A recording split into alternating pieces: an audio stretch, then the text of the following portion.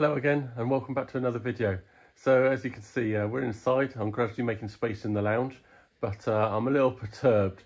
Today we're doing the wiring. Let me tell you why I've got a bit of trepidation. Alright then, so this is all the wiring to get into the car. So I was expecting most of this wiring loom from AK. I usually put these two chunks of relays together, and of course we've got the fuse box as well, but it's quite different from Can-Em's with their new unit. They now have a huge fuse box here as well. It used to just be a couple of fuses just hanging on the side of the relays. Their OBD unit here needs mounting as well, and these connectors are quite chunky. So usually we suspend underneath from the ceiling of the passenger bay. However, I was advised by my IVA guy, even with the previous Can-Em's unit, which is much slimmer with the cable coming out of the back, that perhaps it'd be a good idea to put a sheet of plastic or something over, just in case there was an accident and the passenger shot forward so they wouldn't lose their kneecaps. Well, this is obviously a lot deeper, so a lot more to hide, and I'm not really sure if suspending it is now an option. So we've got that to mount, this to hide somewhere, so it's still accessible, I guess, although you hope it never kind of goes wrong. Should you ever want to put in a unit to read any error codes, I guess that has to be accessible. Actually, not that one. That is that goes into the accelerator. It's actually this one with the mounts on it. And then we got all this gear. Now, I did something quite nice before and cut through into the engine bay and mounted this fuse box so it poked out in the engine bay. Really nice actually to do that. Quite tricky, but at least you could see all the fuses just by lifting up the bonnet, and you didn't have to fumble about underneath the dash and see if anything had blown, etc, etc, especially with everything else in its way. However, with the stainless steel cladding, I'm not sure if I'm gonna risk cutting a hole in there, even though that would look really nice again. So if I don't put that up out of the way, poking into the engine bay, that also needs to be mounted somewhere and accessible. And I think I'm going to struggle. So I'm going to take it all out to the car and sort of lay it out on top and just see what the score is. Alright then, so sorry for the wobbly cam. This is a bit of an eye-opener. So to suspend this underneath here is definitely, I think, going to fail the IVA unless you made like a false top and put that over the top, you know, underneath the this unit to kind of smooth it out, if you like, or show, you know, cover all of this gear. Maybe that's the answer. I mean, you're reducing the height here by, you know, four and a bit inches. And if I can just go back a little bit, I think it certainly looks worse in real life. I don't think that's happening. So, well, what am I thinking? Well, not a lot really. I'm thinking you can sink this into here. Now, obviously, we can't fix against the skin of the body there. So, am I thinking that I'm going to be making up some sort of bracket between the back and here, and then mounting this against the side? Possibly in this orientation, so just the cables go over the top, which is pretty acceptable. So I need to check all that and the distances and where we've got to go with the rest of the loom. So I will be going through the hole here, hopefully. I won't need their grommet, so I'll have to cut that off, as I have my own grommet from Trigger handbrakes. But I'm not too concerned. I know as long as we get, you know, at least, I think if I have at least from about here poking out of the hole, then the rest of the loom can plug into the engine. Possibly even a little bit less, I think, is kind of okay. So I think that's my next step. I think I've got to poke this all through the hole and then see what kind of length we've got here, and just see what other positioning options we have. I'm not really sure what else to do. Just looking at it now, if we had a strong enough bracket, L-shaped up along here, it could be mounted higher up here, I suppose. Would that work? So that would be right up underneath. Obviously well hidden then by the dash. Could something strong enough be fashioned there that isn't going to bump about? Whereabouts does the dashboard kind of glove box poke out? How much room have we got there? Maybe there isn't enough room there with the dashboard glove box. Anyway, let's poke this lot through and let's see what we've got left. All right, so this is about as real as it gets. So it's just all quite new to me. I'm presuming that everything before this grommet has got to be on the inside of the car. So this is what we've got so far, with a pretty good length of cable there. And then this is what we've got. Let me just move that. So this is what we've got on this side. It's a lot different to the previous loom in that it's really quite rigid. They've obviously measured everything to fall in line. So what I've done first of all is just lined up these connectors here, because they all go in order as the and they're marked up as you know, near side and off side. So they kind of denote where the cable's got to lie. I presume this has got to come down around the back here. Not quite sure where that one goes yet. It's pretty new to me, that connector.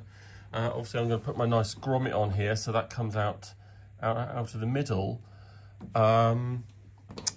This O2 will go on to what comes out of the header. This is a knock sensor somewhere around the bottom, I guess. Not sure, somewhere hopefully along the bottom. Got a couple of others. I recognise these. This goes underneath that flywheel where we took the extension out, I think, or at least the small one does. This little dude here actually goes up inside this air intake into a little sensor, and the sensor we have to file down to fit in there, then probably tiger seal it in. More knock sensors and stuff. I'm not too concerned about the sensors. We'll obviously find a home for them. The cables seem to fit down here pretty well. I'll tidy up where these are going and bring them out underneath. Just take this hose out briefly and plug them in. So the ones I'm a bit concerned about, it says here gearbox.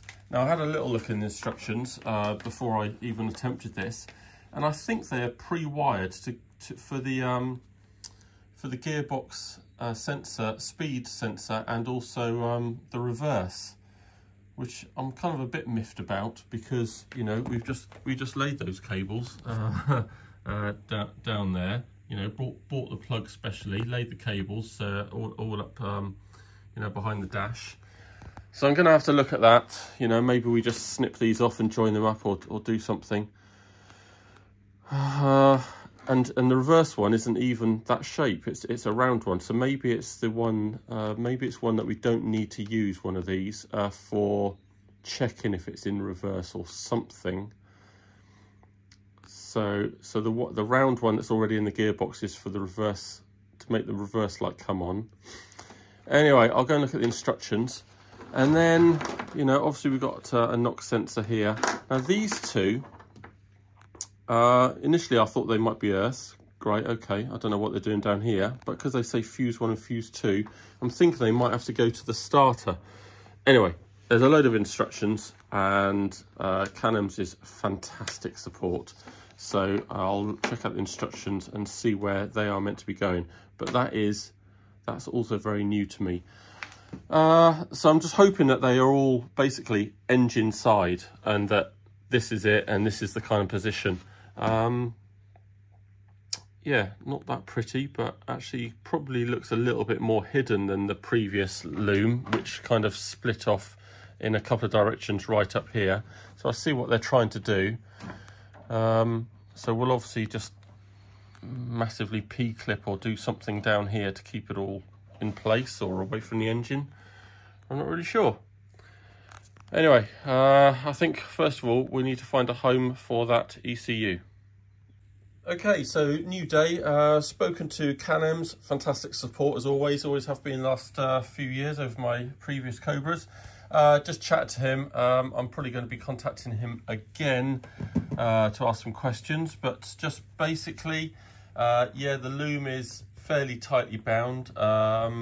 It is heat rated, so it can sort of go against the engine, but he says, you know, it'd be good to mount some P-clips, and so I'm going to mount a P-clip here just to bring this away and you know, give it some airflow. So this is generally the mounting position. Got some large earths here, which is great. So they're going to a clean earth spot on the back. There's some great M10 holes on the back, so they'll go to that. He did suggest that the lambda sensor connection might be a touch short, easy to extend, but I think from my previous experience, I think the cables are long enough, so we'll see how that goes. There's a few new things. He does suggest that to use his alternator cable. He's never had a problem with AK. He's had problems with Duff alternator wiring from other kit car manufacturers. Never with AK. Obviously their wiring is great, but he says use his. So this this wire here is not going to be used, and we'll take that off better in a minute. So so it's all generally okay, and I will go through the connections later on this video and give a more rapid rundown. These two need to go on the starter, on the large terminal on the starter, so that's good to know. Now there's a couple of wires, wasn't there? So he says to use these. These are marked up gearbox. Now one of them is for receiving the signal from the gearbox for you know, the revolutions, the pulses. So we've already put a wire in for that, but he says you need to keep that, keep the wiring that I've done already, because that goes to the speedo. You need to input the code in there so the speedo reads correctly, and to tee in to that cable with his cable, because that goes to the ECU for better starting, monitoring the speed, something else. So we've got to do that. So it's good that we have already laid that cable. We just got to tee into it. And also there's the kind of synchro connection, which we have not used before and always tied that up out of the way. On the gearbox, there's already a little tail that we just tie up out of the way. But he says plug in his cable, I think it's this one, I have to check, because that will help you get into reverse more easily. Now normally to get into reverse, because there's no synchro mesh, you would chuck it into first or second, you know, whatever gear, forward gear, and then it will snick into reverse gear more easily. But with this, it's a dream. It actually goes into reverse more easily than it will do with first. So it does something with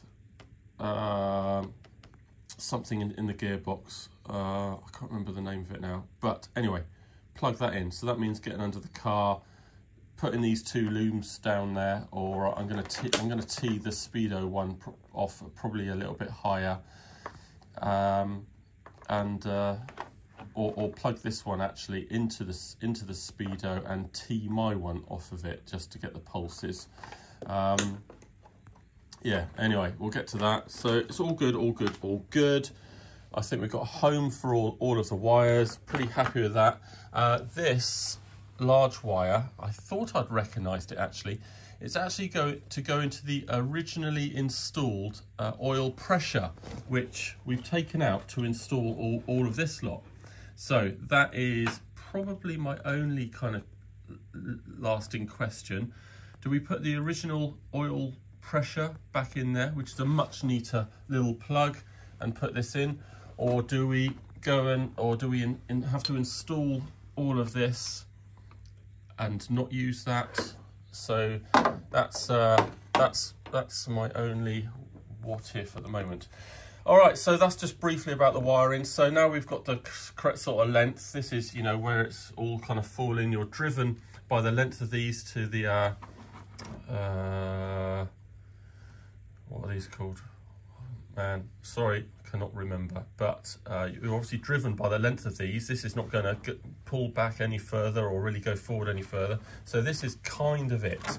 So we're going to mount this neatly, have this coming out neatly, but that's the length. So in this first part of the video, we are going to see where we're mounting this. And yeah, it's definitely not happening on the ceiling. Now, in a Gardner Douglas, I believe there's something he mentioned above the transmission tunnel, or a gap or a space where they put it in there. But for us, we're going to see if we got the length to get over to that void over there, because that's almost the only option. Failing that, I think it'd have to go on the flat face at the end, perhaps. So that's not too bad an option. We'll pick up an awful lot of heat there. So let's have a look. Let's see where it can go. Okay, so we're a bit closer with our ideas here. So the cable comes out and goes neatly across here. It's a shame that this void here isn't just a little bit deeper, because everything could have been tucked down there and it could have reappeared, you know, in here. But as it is, everything's just too chunky to be able to do that. So I think I'm going to go across here, maybe with a couple of fashionable P-clips to hold this in place. It's a bit of a shame, because this length of this bar is actually excellent to put all the relays up against, and it works really well. But as it is, I might have to do a short bit of alley and then mount them a little bit lower. Or break them up into two blocks or something. So I think this is the way forward, and then all the cables, it's quite a lot of length actually, will be into this void, and then I'm going to have to mount everything in between. So there's a metal bar here obviously, but this is just GRP fiberglass. So I'm going to have to mount it carefully a couple of times through there. Shouldn't be a problem. And suspend, you know, the ECU in this void deep enough to take into account the depths of the cables, and try and hook everything else up there. I did contemplate bringing this fat cable in a bit lower and coming in here, but I guess then I'm going to have to think of how I'm suspending it against the ceiling, remembering I've got stainless steel on the other side of this and don't really want to buzz a hole through it unless I have to. So I think we're doing this. And I might just get the other loom just to check some sizes of how long the relay is and the fuse box, etc. Initially I did want to put the fuse box up through here into the engine bay. Definitely worth doing if you've only got fiberglass without the stainless steel cladding. It's really easy to cut through and it's awesome. Fuses are dead easy to get to rather than trying to fumble with your head underneath the dash wherever you mount the fuse box. It's really good to push it through there, and I think it looks awesome. But I don't think I can risk that with stainless steel. It's just a nightmare getting the larger tools in there to cut a straight line and fit it in there. So we're going to have to put the fuse box on the main AK loom this side. So I'm going to zip it all into place and see what I've got metalwork wise. I've got some I've got some nice trays and things that I might be able to use if they span the distance or do something. Hopefully make a pretty decent job of it. I'll check back with you in a sec. Wow, so I was just making up my template and I had a sudden thought. So I took out the windscreen and what do you know, the cables can pass over this and fall down the back straight into the void. Fantastic, which leaves my bar completely clear for all the other switches, fuse boxes, etc. Fantastic. So I'm not cutting down here anymore, trying to get into this void, straight out the back. So just enough room to get that big fat cable up round here, and this large space here is big enough for all of the big catches and relays. That's the word I was after. So fantastic. So I'm going to finish up my my bracket now, and hopefully that'll all fit all right, and let's get moving. Okay, so here's the bracket I've constructed, and I use that word very loosely. Obviously it fits between the front bulkhead and the scuttle. I need to pass the main cables through here before I attach it to the scuttle, so they'll just be hanging out. And then I figured, you know, at some point, you know, this could go wrong or something, so it needs to be maybe removable, you know, with a bit of faff probably. So by disconnecting the wires, I've made these kind of keyhole kind of holes, just so that, you know, there is a little chance that it could be removed. So you know, it's going to take some doing to put it back together again, but at least there is a chance of it being taken out, I guess. So so that's it. I've kind of used rubber grommets here, and it's on foam, so there might be some kind of vibration dampening, but of course it is all solid state anyway, so I dare say that's fine anyway. So yeah, I'm pretty pleased with it. Obviously I've had to make sure that I've got the depth here. I think it ends up being about a total of about 8.5 centimeters from the back here to the top of the plugs. So that is well in, and I guess the trimmers are going to have to make some kind of removable flap door, something, you know, perhaps on magnets, so that you can put a finger through a hole, pull it open, and see it, because sometimes you might need to see the diagnostic light or plug it into a laptop. So it's certainly got to be accessible, but I'm sure Intertrim will have lots of ideas for that. So that's basically it. So what I'm going to do now, I'm going to I think I'm just going to cut these bolts nice and short, and I'm going to put nylocks on so nothing moves, and it can it'll hold its position, and you know, it jams in there quite nicely because I put foam on the back as well, so it does jam in pretty nicely. And I think I'm going to go ahead and mount this, and then we'll be able to slide this in, lock the clips in, and move on. Okay, so a little update on the progress here. So I plan to put these fuses and relays somewhere up on this top rail. Not too sure how it's going to impact my relays from the AK Loom. But let me show you the bracket here. So so we've got the bracket all looking pretty good, and the is it ODBD port or something? That's all nice and secure and tight. So I've got the cables coming in through those strip grommets, so no wearing can happen there. Nicely secured. Obviously the ECU is removable by disconnecting and sliding upwards, so that's pretty cool. So pretty happy with my solution in the end. Something else to think about, my cable for the accelerator is not long enough to get into that connector, so that's just a little extension job. But yeah, so let's crack on and see how the other relays are going to fit in here. Alright then, so I think that's going to be about it. I'm going to show you what I've done, but I think we'll leave the connections in the AK Loom, which is basically the connections, to another video. So this is all about the installation. So what I've done, believe me, I've been working since since 8:30 this morning, and it's now 5:30. You might wonder why, but I found it quite tricky working with my head down here. Let's have a look then. So I've got the relays from the AK Loom neatly up across here. I found a bit of fibre board. I was going to use a bit of alley, but you know, whatever works, right?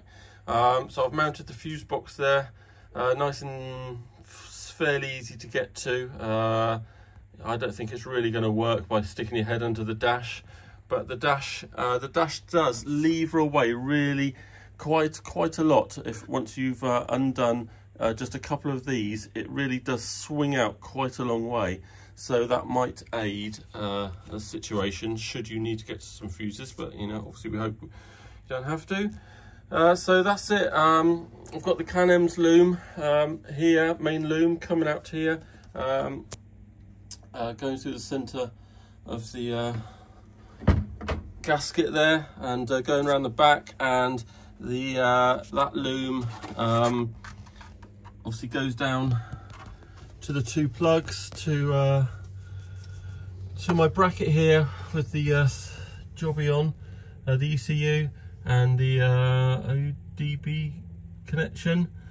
So all good. That Can-M's unit is removable, and the fuse box for it and the relays for it are up there. I just could not fathom a way to put them somewhere without knees hitting, without interrupting the trim perhaps. So I'm hoping that the trimmers can put a bit of trim straight down there, and you know, magnet it or something so that square can be pulled away. So that is the Can-M's loom. There's a couple of legs coming off of it. One goes to the accelerator, and this one I've no idea what to do with yet, but you know, that will be able to pass up behind as well and go to wherever it's meant to go. And as for the AK, so yeah, AK loom is in, so I've pushed the near side leg down through the required gap, so that's all good. This is all good. There's a connection here that's meant to join onto the main loom, because this bank is actually on a separate little length of wire, and you're meant to connect this to the main AK loom, but the connection's way down there. But that's fine, because I had to do a little 10-inch extension before. I think it's going to be a good 50 centimeters on this time, because it's quite a long length. Anyway, so that's it. So this is all roughly in place.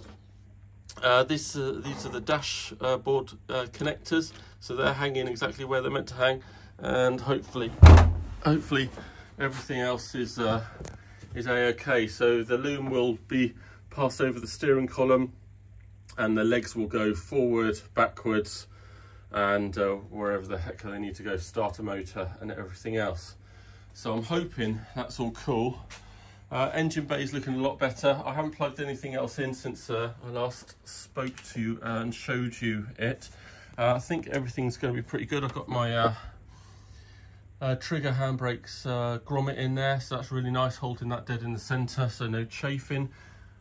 And apart from that, I just tidied up my fuel line here, got the correct size end, trimmed the hose down. That's all nice and neat.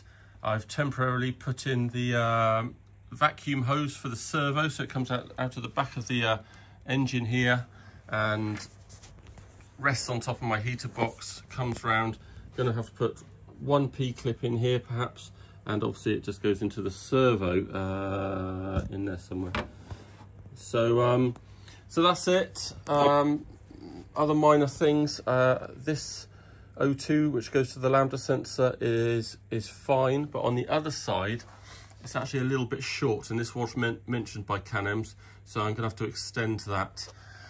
So in the next video we'll look at some connections. Right then, so that's it for this video. Apologies for all the moaning, but it's been quite a frustrating journey. I hope you got some ideas about where to mount some of the gear and where to pass some of the cables, or what not to do. But anyway, in the next video, I'm going to be going through all of the connections, hopefully, and fitting up the AK loom, etc. So I'll see you again.